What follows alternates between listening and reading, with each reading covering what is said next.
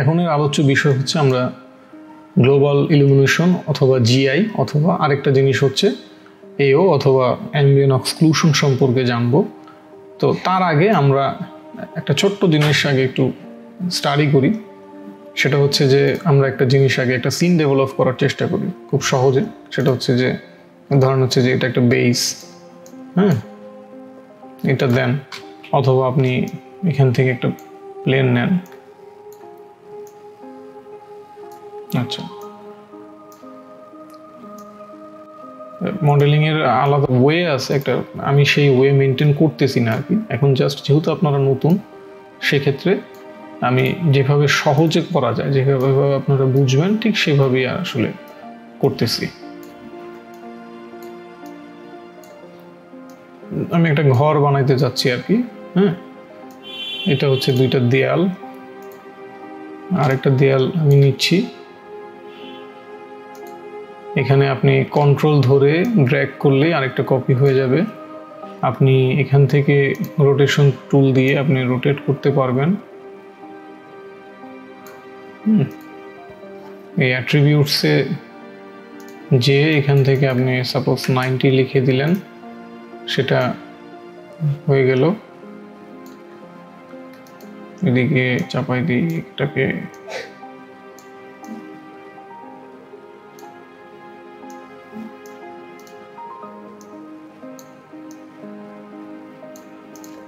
ফেলে দিই, এটাকে কন্ট্রোল ধরে ড্র্যাগ করলাম। এরকম একটা বদ্ধ ঘরের মতো, যেখানে আলো পাস করার কোনো জায়গা নেই। এবার আরেকটা নিয়ে সেটাকে ছাদ হিসেবে ইউজ করি আর কি, জাস্ট র্যান্ডম, জাস্ট বোঝার জন্য আর কি। এটা পারফেক্টলি মডেলিং করার যে পারফেক্ট ওয়ে না, বারবার বলতেছি, জাস্ট হচ্ছে আপনাদের বোঝানোর জন্য। একটা দরজা রাখা এখানে, তো এখানে আমি একটা ক্যামেরা নেই, এই যে ক্যামেরা অন করলাম। আমি এখন ড্র্যাগ করে এই ঘরের ভিতরে ঢুকতে যাচ্ছি আর কি। এদিক দিয়ে ঢুকলাম, এই খুব কাছাকাছি। এখন আমার একটা কথা হচ্ছে যে ক্যামেরা নিয়ে আমরা ডিটেল আলোচনা করব, কিন্তু আমার যেহেতু ঘরের স্পেস খুব কম, হ্যাঁ, ক্যামেরা অফ করলে আপনি দেখতে পারবেন যে আমরা এই জায়গাটা ক্যামেরাটা ধরে আছি, কিন্তু কিছু অংশ বাইরে রয়ে গেছে। হ্যাঁ, এখন এটা তো বাস্তবে এটা পসিবল না। যাই হোক, মানে ক্যামেরাটা আমরা ঢুকাইলাম, কিন্তু কথা হচ্ছে যে জায়গা আমার এত শর্ট যে আমি ক্যামেরা এখানে মুভ করতে পারতেছি না। মুভ করলে আমার দেখা গেছে যে এই যে দেয়াল এসে পড়তেছে। সেক্ষেত্রে আমি যদি অল্প জায়গায় বেশি বড়ভাবে দেখতে চাই, সেক্ষেত্রে আমাকে ক্যামেরাকে সবসময় ফোকাল লেন্থ কমায় দিতে হবে আর কি। বেসিক্যালি আমি যদি সাপোজ এখানে 20 দেই, তখন আমি অনেক স্পেস পাবো এখানে, অনেক দূর দূর মনে হবে আমার কাছে জিনিসটা। সাপোজ আমি এরকম একটা জায়গায় রইলাম, এরকম একটা জায়গায়, এবং এটাকে আমি ক্যামেরা বন্ধ করে আমি জাস্ট এই জায়গাটা এটাকে আরো বড় করে দিলাম, যাতে আমি বাইরের অংশটা না দেখতে পাই আর কি। আচ্ছা, এরকম জাস্ট আলো পাস করার কিছুই এখানে নাই। কন্ট্রোল আর অথবা রেন্ডার এইভাবে দিলে আপনি দেখবেন যে এখানে কিছুই দেখা যাচ্ছে না আর কি। যাই হোক, আমরা এখানে যেটা করব সেটা হচ্ছে যে ছোট্ট একটা মেটেরিয়াল ইউজ করব, হ্যাঁ, কংক্রিট মেটেরিয়াল আর কি। আপনি নেটে সার্চ করলেই পাবেন, এই যে কংক্রিটের মেটেরিয়াল, কংক্রিট লিখে সার্চ করলে আপনি পাবেন। তো ডাইরেক্ট ধরে আমি যখন এখানে ফেলবো, সে অটোমেটিক্যালি হয়ে যাবে। আমরা এখানে নো বলবো, নো বলে আমরা এখানে জাস্ট যে কোনো একটা জায়গায় আগে মেটেরিয়াল ড্রপ করবো। আগে দেখি কে কোনটা, এটাকে ধরে এটার মধ্যে আমরা ফেলবো। আচ্ছা, মেটেরিয়াল হচ্ছে এখানে আমরা ইউভি ম্যাপিংয়ের জায়গায় আমরা কিউবিক দিলাম। এই ধরনের সারফেসের জন্য এটা খুব পারফেক্ট। তো সেক্ষেত্রে আমরা ক্যামেরা ছাড়াও আমরা দেখতে পারি এভাবে যে ঠিকঠাক মতো পড়লো কিনা। যদি আমরা মনে করি যে না ঠিক মতো পড়ে নাই, সেক্ষেত্রে আমরা স্ট্রেচ করে দিতে পারি এইভাবে। একটা মেটেরিয়াল আমরা এখানে দিলাম, এভাবে প্রত্যেকটার মধ্যে আমরা এইভাবে মেটেরিয়ালটা ফেলে দিই, কন্ট্রোল ধরে ধরে জাস্ট ড্র্যাগ করে ড্রপ করে দিব আর কি। ফ্লোরও সেম একই মেটেরিয়াল দিলাম। আচ্ছা, ফাইলটা সেভ করি। ফাইলটার নাম হচ্ছে GIAO টাট টিউটোরিয়াল, যাই হোক। এখন আমি যদি এটাকে রেন্ডার দিই, কন্ট্রোল R দিই, মানে পিকচার ভিউয়ারের রেন্ডারটা দেখতে চাই, সেক্ষেত্রে আমাকে রেন্ডার দিলে আমি এরকম একটা মানে আনরিয়েলিস্টিক একটা জিনিস দেখব, যেটা আসলে যেখানে আলো ছায়া কিচ্ছু নাই, রিয়েল না। আসলে এটা বানাইতে খুব বেশি সময়ও লাগলো না আমাদের, কিন্তু কথা হচ্ছে যে এটাকে কিন্তু আমি আরও মাধুর্যপূর্ণ, আরও সুন্দরভাবে আমরা কাজ করতে পারি উইদাউট লাইটে। আর সেই লাইটটাই হচ্ছে GI। GI অথবা GI এবং ambient occlusion দিয়ে আমি এটাকে সেই পর্যায়ে নিয়ে যেতে পারি আর কি। তো বেসিক্যালি আমরা ambient occlusion-এর কথা বারবার বলতেছি। এই ambient occlusion হচ্ছে ব্যাপারটা হচ্ছে এরকম আর কি, যেখানে কোনো লাইট নাই। হ্যাঁ, আমরা বেসিক্যালি শ্যাডোর কথা আসেই হচ্ছে যখন আমরা লাইট সোর্স থেকে তার অপোজিট ডিরেকশনে বেসিক্যালি শ্যাডো পড়ে। কিন্তু ambient occlusion হচ্ছে এই জিনিসগুলো, যেটা হচ্ছে একটা অবজেক্ট থেকে আরেকটা অবজেক্টের কাছাকাছি যত হবে সেই শ্যাডোটা তত বেশি শার্প হবে। হ্যাঁ, এই যে কাছাকাছি যত হবে এবং দূরত্ব যত বেশি থাকবে তত সেটা হালকা হইতে থাকবে আর কি। হ্যাঁ, ফেদার করা থাকবে আর কি। মানে হচ্ছে যে একটা অবজেক্টের সাথে আরেকটা সাবজেক্টের পাশাপাশি অবস্থান করার কারণে, যেমন হচ্ছে এই ফ্লোর থেকে এই যে এই জিনিসটার দূরত্ব যতটুকু, ঠিক ওরকমই কিন্তু এটা কিন্তু আমরা ফিজিক্যাল রিয়েল লাইফেও কিন্তু আমরা দেখতে পাই আর কি। তো এই জিনিসটা খেয়াল রাখা, এটা আগে, এটা শ্যাডো না, কিন্তু এটা হচ্ছে ambient occlusion বলি আমরা এটাকে। এটা আমরা ফিজিক্যালি অ্যাকিউরেসি আনার জন্য আমাদের এটা প্রায় ইউজ করতে হয় আর কি। যদি আমরা এটা মানে না ইউজ করি তখন দেখা গেছে শ্যাডোগুলো আবার তখন মনে হয় না যে পারফেক্ট। তো এটা কি, কেন, কিভাবে আমরা এখনই দেখবো আর কি। বেসিক্যালি এই যে সিনটা আমরা তৈরি করলাম, এখানে আমরা ক্যামেরা রেন্ডার দিলে আমরা এরকম দেখতেছি, রেন্ডার ছাড়াও এরকমই দেখা যাচ্ছে। যাই হোক, এখন লাইট ছাড়া এটাকে রিয়েলিস্টিক করতে গেলে আমাদেরকে GI ইউজ করতে হবে আর কি। তো GI ইউজ করার আগে আমরা আগে ambient occlusion-টা ইউজ করি। এটা ইউজ করলে এক্স্যাক্টলি কি হলো দেখি। এই যে এটা ইউজ করার কারণে আমরা এখন দেখতেছি যে এই ব্যাপারটা ঘটলো। যাই হোক, এটা আমরা কম্পারিজন করার জন্য আমরা একটা একটা করে রেন্ডার দিতে থাকি। এখানে আমরা সেভ করবো না কোথাও, জাস্ট হচ্ছে যে পিকচার ভিউয়ারে আমরা রেন্ডার দিয়ে রাখবো আর কি। জাস্ট আমরা যদি এখানে রেন্ডার দিই তাহলে দেখবো হচ্ছে যে এরকম একটা ব্যাপার হইলো আর কি। আমরা আরেকটু ছোট করে দিই এটাকে। সাপোজ হচ্ছে যে এখানে আমরা লক রেশিও করে আমরা দেখা গেছে এটাকে সাপোজ 800 করে দিলাম। এবার আমরা যদি রেন্ডার দিই তখন দেখি এখানে 100 করে দিই। আচ্ছা, এরকম একটা বিষয় হলো নর্মালি শুরুতে।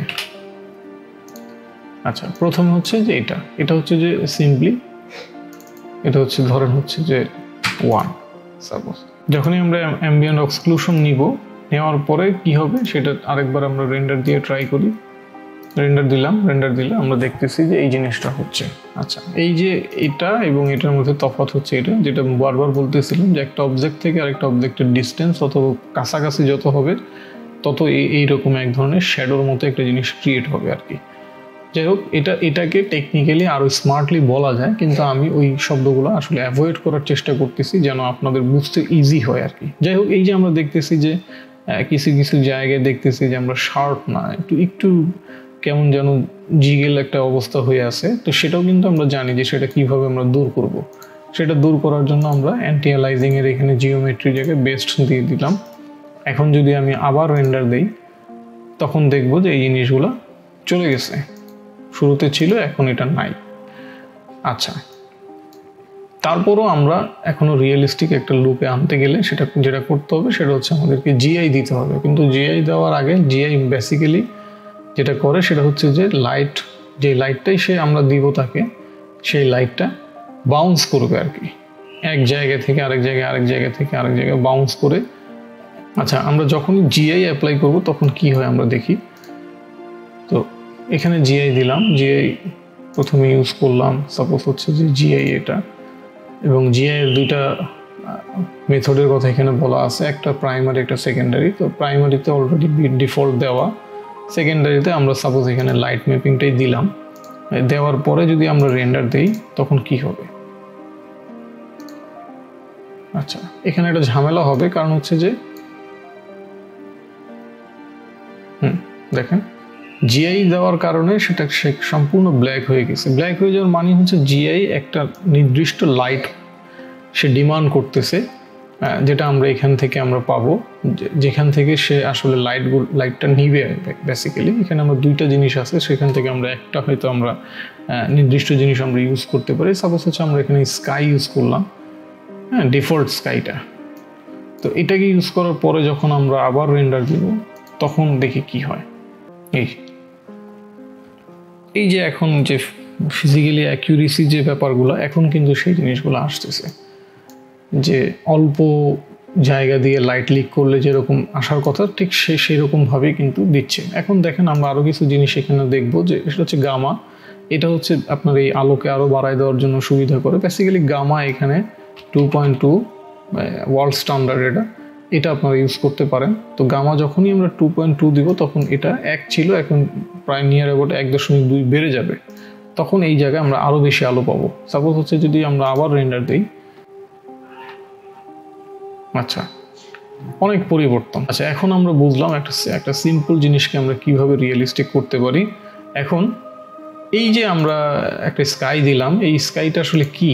স্কাইটা আসলে কিছুই না, এটা হচ্ছে একটা বড় একটা আপনার গোল বলের মতো একটা জিনিস আছে এখানে আমাদের ওভারঅল সিনের মধ্যে, যে কিনা সব জায়গা থেকে আমাদেরকে আমাদের জিআইকে লাইটটা নিতে সাহায্য করতেছে। এবং এটার কালার হচ্ছে এরকমই একটু ব্লুইশ টাইপের। তো এটাকেও আমরা যদি ভিন্ন কোনো টেক্সচার ইউজ করি, এখানে hdri যেটাকে আমরা বলি, যে 360 ডিগ্রি সাইজের একটা ইমেজকে যদি আমরা এখানে বসাই দিই, তখন কিন্তু সে সেই রকমভাবেই লাইট দেওয়া শুরু করবে। তো সেক্ষেত্রে আমরা যেটা কি করতে পারি, আমরা যখনই কোনো hdri ইউজ করব তখন আমরা সবসময় এই কালার, আমরা রিফ্লেক্টেন্স, হাবিজাবি এগুলো বন্ধ রেখে আমরা জাস্ট হচ্ছে লুমিনেন্স, আমার উদ্দেশ্য হচ্ছে যে লাইট পাস করা, এই জন্য লুমিনেন্সটাই আমরা রাখবো। এবং এখান থেকে আমি নিজে এখানে কয়েকটা hdri রেডি করে রাখছি, যে এটা হচ্ছে আপনি নেটেই পাবেন।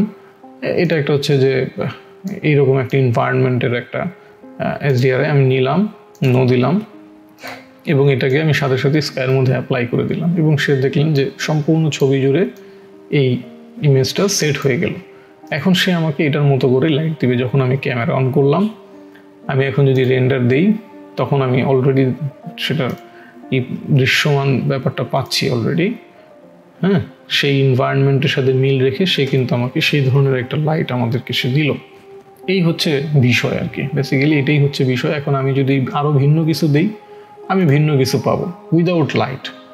এই ছবির জায়গায় যদি আমি দেখা গেছে যে আমার কাছে যদি আরও অন্য কোনো hdri থাকে, বা অনলাইনে হাজার হাজার এরকম hdri ছবি আপনারা পাবেন।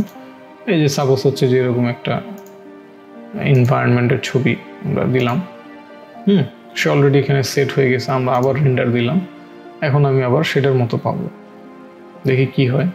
এই তাহলে মানে আমরা দেখলাম যে জিআই ইউজ করে, অ্যাম্বিয়েন্ট এক্সক্লুশন ইউজ করে, এবং কোনো প্রকার লাইট ইউজ না করে আমরা এই ধরনের একটা লুক অ্যান্ড ফিল আমরা ডেভেলপ করতে পারি। যখন আমরা এটার উপর আরও বেশি কাজ করব, তখন এটাকে আরও বেশি লুক্রেটিভ করা সম্ভব হবে। তাহলে আমরা শুরুতে দেখলাম হচ্ছে নর্মালি কোনো কিছু ইউজ ছাড়াই এই অবস্থা। যখন আমরা অ্যাম্বিয়েন্ট এক্সক্লুশন দিলাম তখন এরকম পাইলাম। তারপর হচ্ছে যে আমরা জিআই দিলাম কিন্তু আমরা স্কাই দিলাম না, এখান থেকে স্কাইটা দিলাম না, তখনই এই ঝামেলাটা হবে। কারণ জিআই আসলে যাকে ভর করে আপনাকে লাইট দিবে, লাইট বাউন্স করাবে, সেই জিনিসটাই যখন না থাকবে তখন জিআই এরকম একটা অবস্থা তৈরি করবে।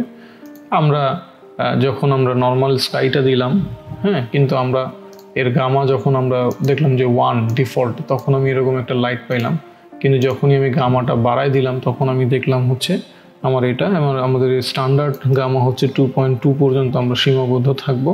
এবং ফাইনালি যখন আমি একটা hdri ইমেজ ইউজ করলাম, এটা যে কোনো দিনের অথবা রাতের যে কোনো মুড মেনটেন করে, বিকাল, সকাল, রাত আমরা দিলে সেই রকমভাবেই লুক অ্যান্ড ফিল ডেভেলপ করবে আর কি।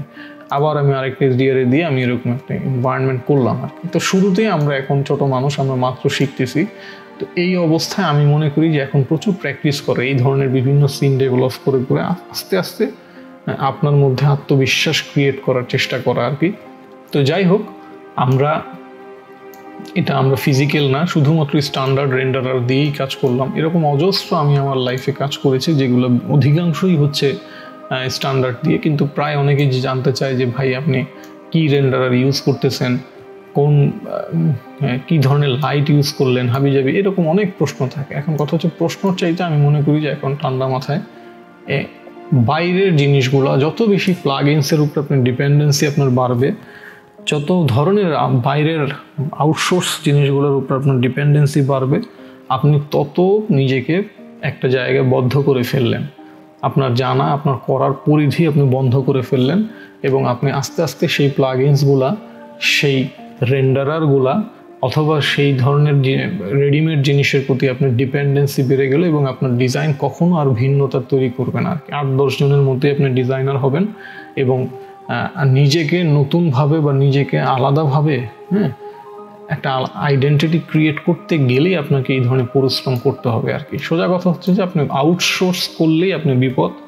আপনি একটা মডেল, 3D মডেল আপনি একটা জায়গা থেকে পাইলেন, আপনি সেটাই আইনে এখানে মাইরা দিলেন, আপনি এই রুমটা নাই বানাইলেন, আপনি নিজে করলেন না। আপনি দেখা গেছে যে হয়তো অন্য কোনো একটা রেন্ডারার দিয়ে কাজ করলেন, যে আপনার ভালো গ্রাফিক্স কার্ড থাকার কারণে, কিন্তু দেখা গেছে যে সেটা হয়তো আপনাকে এত খাটতে দিবে না, হয়তো আরও ফাস্ট আপনাকে এরকম একটা লুক অ্যান্ড ফিল দিয়ে দিবে। কিন্তু নিজের মতো করে এরকম একটা লুক অ্যান্ড ফিল ডেভেলপ করতে গেলে আপনাকে যে পরিমাণ পরিশ্রম করতে হইলো এখন, এই যে বোঝার যে বিষয়টা, সেটা তখন আর আপনি করবেন না। আর তখনই আপনি নিজের মতো করে কাস্টমাইজভাবে নিজের মতো করে কোনো সিন ডেভেলপ করতে পারবেন না। আপনি বায়াসড হয়ে যাবেন কোনো না কোনো প্লাগইনসের উপর, কোনো না কোনো রেন্ডারারের উপর, অথবা কোনো না কোনো আরও যে অনেক ধরনের আউটসোর্স থাকে, সেগুলোর উপর আপনি ডিপেন্ডেন্ট হয়ে যাবেন।